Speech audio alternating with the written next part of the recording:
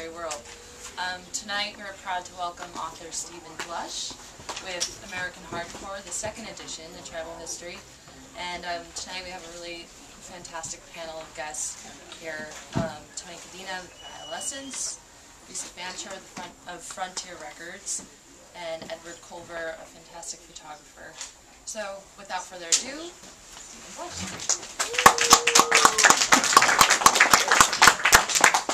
What's up, LA? Hey. Thanks for coming out. A decade ago, I wrote a book called American Hardcore, product plug, about the early 80s American hardcore punk scene. I, like many of you, were lucky enough to participate in the scene or to get to know about it. 5 years later, Paul Rackman and I finished the documentary film American Hardcore that premiered at the Sundance Film Festival in 2006. And I just want to say that all the panelists we're going to be having were in the book or in the DVD, so, you know, props to them. Through all these experiences of working on the book, plus all this new information that's on the internet and meeting people and networking, you know, I had just so much more to say. There was so much more information, and, you know, I drew a few new conclusions. You know, I'm a different person. I got some new ideas, and so I basically rewrote the whole damn thing. You know, I started zero. There's 100 new pages. It was a real labor of love.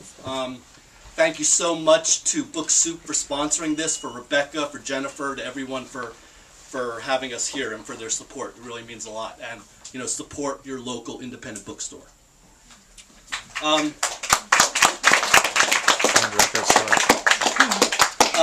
You know, so I've been traveling around the country promoting this second edition of the book. And on top of the usual just bookstore reading appearances, I've been doing and organizing these and moderating these panel discussions addressing the cultural impact of the hardcore scene. You know, not so much like when did it happen, but what was the impact of it. And, you know, this whole DIY subculture that we talked about that started 20 plus years ago really kind of is, you know, makes its waves today.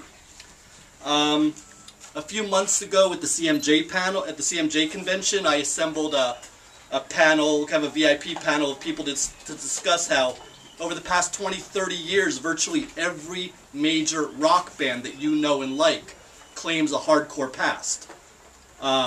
You know, Nirvana, Chili Peppers, Beastie Boys, Pearl Jam, Foo Fighters, Rage Against the Machine, on and on and on. They all go back to the hardcore scene. They've all got this hardcore roots. That's like the secret history of rock. You know, when you watch MTV or read a Rolling Stone article, they're not telling you this. You know, so it's really important for me to kind of step out and say that. At the Strand in New York City, I did a panel discussing the legacy of New York hardcore. So tonight here at Book Soup, we'll show how this hardcore punk scene that was literally born of Southern California alienation changed the look and feel of modern rock. Right? The scene that started 30 years ago is really what bands looked like and kids looked like, and, you know, so it's a very heavy thing. You know, here on the Sunset Strip, we all know about pop culture, and we know about media and pop culture, and superstars, and millionaires, and beautiful people. But festering underneath the cracks of this utopia was born in this vast suburban cultural wasteland, grew up a punk subculture we now know as hardcore punk. Now everybody uses the term hardcore, but back in the day it was a bad word. It was a term you used for pornography and something you used for this awful music. And that's, you know, pretty much what it was. And this intense early 80s LA subculture, as like I said, it casts a vast shadow on today's modern culture. It literally changed the look and feel of rock and pop culture. People today, you know, they don't look at the megastars of 1980 who sold a zillion records. You know, what was that, like Van Halen and Fleetwood Mac and Styx and Journey. You know, bands don't look like that, they don't sound like that. You know, the kids of today talk of and emulate the bands that sold a few thousand records. They talk about the bands that these panelists were in, or the ones that they were into back in the day. Previously unimaginable anti-establishment bands not from the Sunset Strip, but from Orange County and Southland and Inland Empire, their tours of the Heartland during the Reagan years would forever change the way bands played and the way things went down. Hardcore's new radical crowd behavior, slam dancing, stage diving, crowd surfing, with its roots born of Pacific Ocean waves and backyard diving boards, forever altered the live rock experience. You know, it's no longer just flicking lighters and playing air guitar. It was something much heavier than that. LA hardcore pioneers like the Adolescents and Black Flag and Circle Jerks and Social D, their songs today read to kids today like the Stones and Led Zeppelin did to kids, you know, when I was coming up. And that's very deep. You know, you go to a bar, everyone knows the words to those Misfits songs. You know, so it's, you know, this has really made its inroads. And, you know, gnarly, punked out skaters from Venice and West LA, hanging out at the Black Flag and TSOL shows, that paved the way for all that, like, Warped Tour and X Games, and, you know, that's really where this all comes out. So again, we're not talking about, like, what happened when 50 kids showed up in a room and the band sold 1,000 records. We're talking about, like, the power of a movement. And, you know, the whole pop-punk thing, the whole thing spearheaded by Green Day and The Offspring, you know, these bands should be paying royalties to the Adolescents and the Descendants and all that. You know? Straight up. You know, the whole mall punk, Hot Topic culture, that was an unintended consequence of hardcore. That's what happens when the industry got its hooks into it. 70s LA punk labels like Danger House and Posh Boy, it opened the doors for so many other labels. You know, Lisa Fancher's Frontier Records, super important. You know, then there was Black Flag's label SST, and that inspired all the other bands to start their labels. Youth Brigade started BYO, and, you know, of course, Bad Religion started Epitaph. So it was really like this hands-on experience that this DIY approach of these labels is now a key part of the modern indie rock business model. This is how you put out records. You put it out like how these bands did 30 years ago.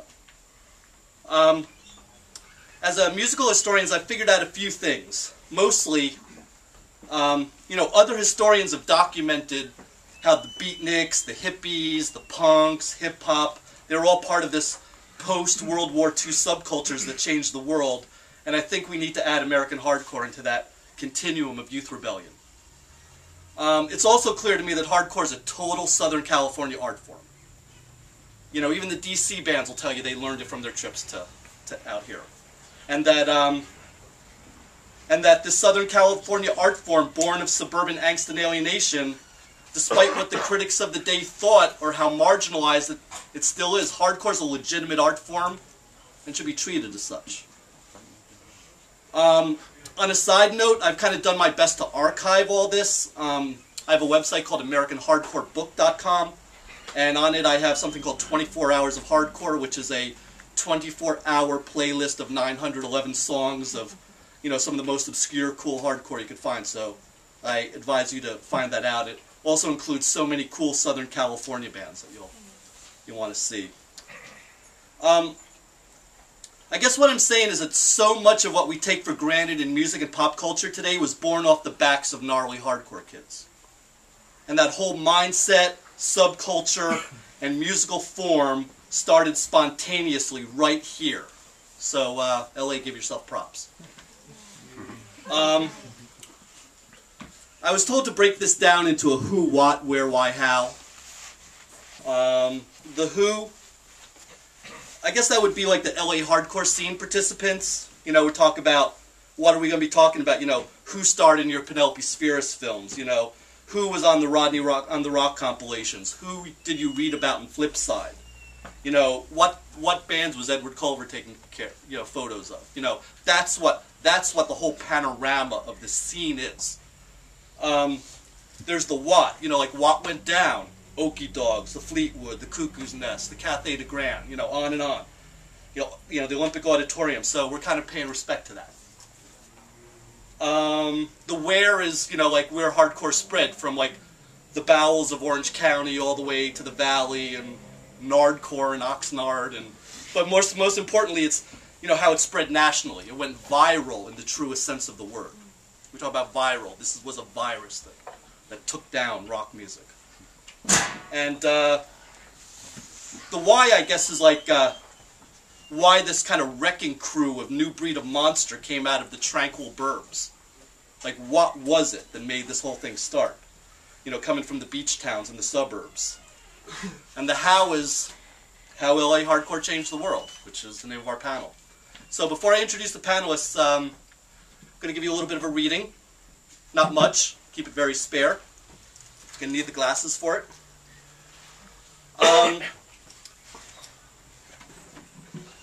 First, this is just kind of a statement of purpose from the intro. I have two intros to the second edition of the book. I run the first edition from 2001. I have that intro, and I also have the intro from the new issue. I'm documenting the American hardcore punk scene because it's being forgotten. Its history is evaporating as the participants die off or find religion or repress their memories of those dynamic days. This book addresses the peak years of American hardcore, 1980 through 86. Much happened in that short time. Hardcore was more than music. It became a political and social movement as well. The participants constituted a tribe unto themselves. Some of them were alienated and abused and found escape in the hard edge music. Some of them sought a better world or tearing down the status quo and were angry. Most of them simply wanted to raise hell. Stark and uncompromising, hardcore generated a lifestyle stripped down to the bare bones. Its intensity exposed raw nerves. Everyone was edgy and aggressive. Like most revolutionary art and original thought, hardcore clashed with mainstream society and generated resistance. As a minor subculture, it received little attention and commanded even little respect. Hipsters took one look at the adolescent violence and dismissed the whole thing. Lots of fucked up kids found themselves through hardcore. Many people say things like, I grew up thinking I was such a weirdo, but I met like-minded people and figured out that I wasn't such a freak after all. So if that's what hardcore did for them, then the scene was successful. For some it served as a valuable social network, for others it opened a rich musicological mind. But for all involved, hardcore was a way of life, something you had to do. Right? So that's the point I'm trying to make here. American hardcore, generally unheralded at the time, gave birth to much of the music and culture that followed. Original fans should feel vindicated. No one gives a damn about which arena act sold 10 zillion records in 1983. Hardcore heroes like Black Flag, Dead Kennedys, Bad Brains, Minor Threat are modern immortals. At the time of this writing, few successful rock artists are not subject to a tinge of hardcore. So, that's what I was saying 10 years ago. And I think a lot of that really does hold true.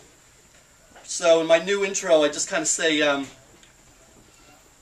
here's the second edition of American Hardcore, the book that set the record straight on American hardcore punk music. It opened the doors to a decade of discussion and debate. I'm proud to have been the one who stepped up and documented it all and took the heat for it, and I'm humbled by the attention and appreciation. And I concluded by saying the most valuable thing I've learned from this whole wild ride is that no matter what you do or how the hell you do it, it all comes down to integrity. Despite all the flaws and misgivings, hardcore bands, when compared to virtually every other entity in popular music, ooze with a relentless realness that reads as refreshing and respect-worthy to today's adult kids. In so many ways, our world has drastically improved since the chaotic Reagan days of American hardcore.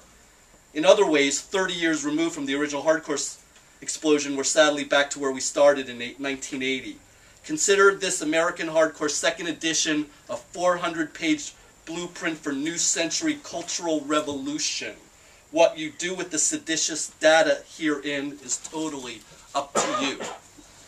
So, with that note, I'm going to introduce our panelists. Afterwards, we're going to be doing a signing of the book back here. Yes. Buy the book back there, sign it over there, is that correct? Yes. All right, we got this down. That's how it's going to work. We have real great panelists today. I want to thank them all for coming out. I want to start with Lisa Fancher. Here, say for Lisa. You know, Lisa started Frontier Records, which really launched the hardcore with Adolescents and Circle Jerks and Suicidal, and then she went on to pioneer the rise of alternative rock with Thin White Rope and Naked Prey and all that great, all that stuff, all that great late '80s stuff. So it's really, you know, you talk about DIY. This is really where it started. You know, so let's hear it for Lisa.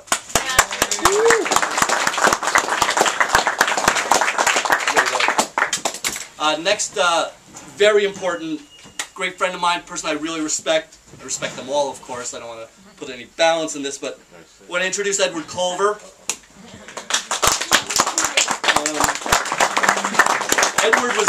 Edward was definitely the definitive LA punk and hardcore photographer, and is probably my favorite photographer. In New York rock, you know, we have Bob Gruen, and for LA punk, it's Edward COLVAR. It seems like he shot every iconic image and band photo back in the day, and I'd urge you all to check out his book, Light at the End of the Funnel, and his great t-shirt line. So let's hear it for Edward.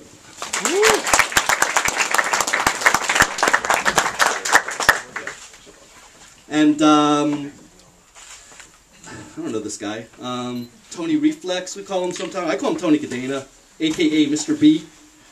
Singer of the Adolescents and so many other cool groups. He had the Abandon and Flower Leopards and Sister Goddamn and the Ads, and is one of my favorite singers, and it really means a lot for him to participate. So let's hear it for Tony.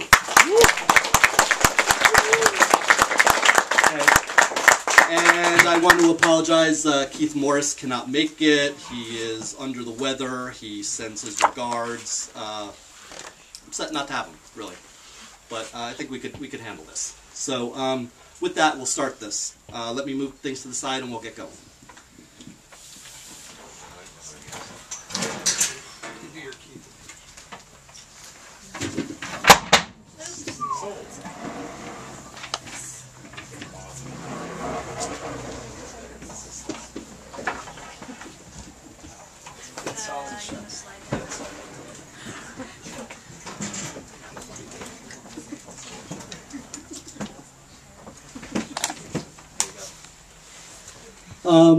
Is that enough? Yeah, that's enough for me. It's enough for me. All right. So basically the way it's going to go is I'm going to throw a few questions to these guys. We're going to, in particular, and then we're going to, talk about a few, we're going to throw around a few questions, and if you have any questions, we'll take it from you, and then we'll do a little book signing. I want to start with Lisa. Talk about, when you started Frontier, I mean, I just wanted you to kind of talk about the obstacles and the challenges for putting out these LA bands and getting their records to attention, because there really was nothing to start with. At the time, Slash Magazine had Slash Records, so there was that. And I think Robbie had some records out, right? And so when I put out the Flyboys, there was hardly any competition at all. And luckily for me, the Adolescents and the Circle Jerks had already worked with Robbie and didn't like him, so I wound up with them by default. So that worked out well. And there was really no avenues that there was, even a couple years later, there was no college radio, there was hardly any press. A couple fanzines, Flipside, of course. And the obstacles was that there was no infrastructure at all, so it was built to, played the clubs until they got closed down by kids that didn't behave well. Things like that, so played the Cuckoo's Nest till we couldn't play there anymore, and so you just kept moving around and kept the scene going. But the obstacles, not having money and not getting paid and just trying to move forward and keep signing bands, for me anyway, had a different set of issues than bands did. And talk about, this was not, there was no network. There was no, oh, I'm going to, get it. Tons of stuff on the radio all around the country. And no, obviously, it was completely difficult. Is this even on or working? No, it's not. Yeah. Okay. Yeah, just hold it up. I know I did. I'm trying to think. There was, college radio even in those days. I didn't do college radio mailouts, maybe a couple of fanzines, so It was very few and very spread out. Bands didn't even tour. The Adolescents didn't even tour when the first record came out for a while because there really wasn't a typical club scene. We didn't even know how to.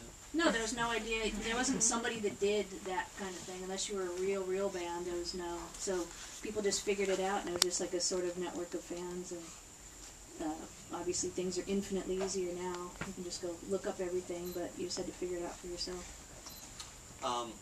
Great. Now, I want... Google Punk too. Yeah.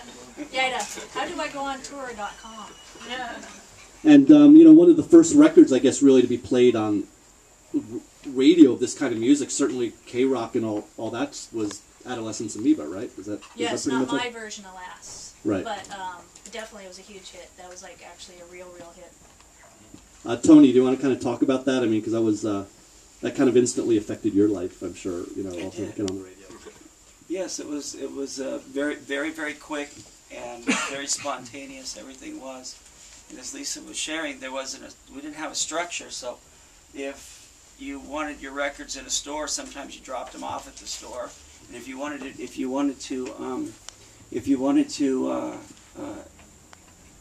to collect your money, you had to go and pick up the money, and if you wanted to. If somebody went out of business, and somebody always did, because this is how networks work, then you lost whatever that investment was, and so there were episodes of breaking into cars when somebody didn't pay us and taking our records back, or to us these weren't acts of anything but. They belonged to us, so we didn't see it as being crime. We saw it as being our right. When things started to get played on the radio, it happened very quickly, and we didn't know what to make of it. We could play a lot of clubs, but then there were a lot of clubs that we couldn't play because I had gotten myself into a lot of trouble with the staff at most of the clubs here. I wasn't allowed to play at any of the clubs on the Strip. I wasn't allowed to play at the Starwood anymore, and we started to play in East Los Angeles because there was nothing that I could do there that hadn't already been done. So, and we had a very strong fan base there in East Los Angeles, so we stayed there. Actually started playing east and downtown and playing in the east, and so the radio, while getting to play, it didn't change our accessibility. We still didn't know how to tour. We could call people if we stole someone's credit card number, or we could to sit there making 15, 20 phone calls to somebody to try to book a club. But that was all we had. We could play here. We could play in Los Angeles, and in San Francisco, and that was about it. Can you talk about how people responded to your band at first? Because you're kind of like, you're the bullhorn. You're like the first group out there, kind of one of the first groups out there, and people did not, despite how people love to go to a mosh pit these days, I mean, it was not exactly an easy thing to do at first, and the reception was kind of harsh at first, right? Yes, it was. We had a rough time. Actually, Lisa, when she came out to see us a couple of times, because she was interested in the band, but we were playing in living rooms, so we couldn't play clubs. There weren't very many clubs that we had left that we could play, and so when she was going to come out to see us, we called her and said there's no point in coming out anymore, because by the time we had actually started to play, we'd gotten into fights that were so significant that whole blocks were getting shut down, and there were brawls in the middle of our little beautiful little Garden Grove and Anaheim neighborhoods. There were 200 kids fight literally having fist fights in the street. So because we would go and play, somebody would pick me up and throw me on top of the drum kit who lived in the neighborhood, who didn't like the music that we were playing. So they just walk into the party, beat the band up, and then it would turn into this big, it would turn into a free-for-all, because by the time everyone made it to the party to see us play, we were already embroiled in a fight. So, it turned into a big mess where we ended up not being able to play at all. That's great. I want to turn to Edward now, the guy who was really capturing this whole scene. And I guess, Edward, what I want to ask you is, what were you seeing in the scene in this, I guess you talk about 78 to 83 maybe or something like that, but what was it that you were seeing in this time that was getting you so excited to want to shoot this stuff?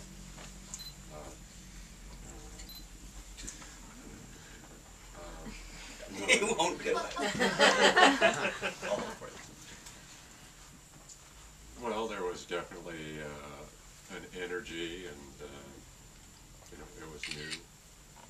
Something was seriously going on. It was like, you could feel it. I took my sister to see the Dead Kennedys in 1979, and she was kind of terrified in the balcony at the whiskey. Thought she'd be in a riot within a couple of minutes or something, because of the chaos that was going on. And,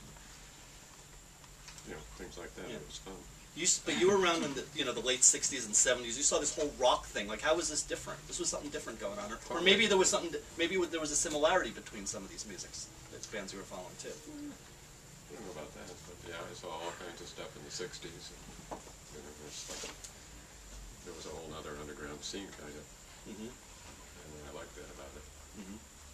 I worked with a lot of these bands. I did their first albums and stuff, and it's like, worked with all kinds of them. Lisa put out the first album I did the cover for, the Circle Jerks group 6.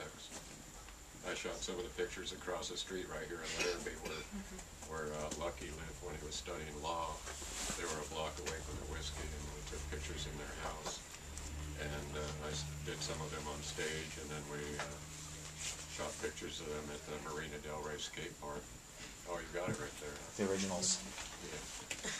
Oh, yeah. I was kind of damaged. Yeah. Well, they've gone through a few. But he does have the pre-barcode ones.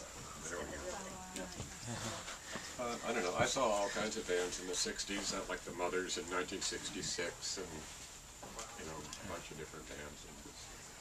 Captain Beefheart. Was this a different energy? I mean, obviously it was a different time, but was it a different? Yeah, was there? Yeah, it was. Yeah, it was definitely different in energy. It wasn't anything to do with any of the stuff that was going on in the 70s. See, I used to go out when I was a kid to shows all the time between the mid-60s and then the early 70s. And in the 70s, it's like I didn't go anywhere.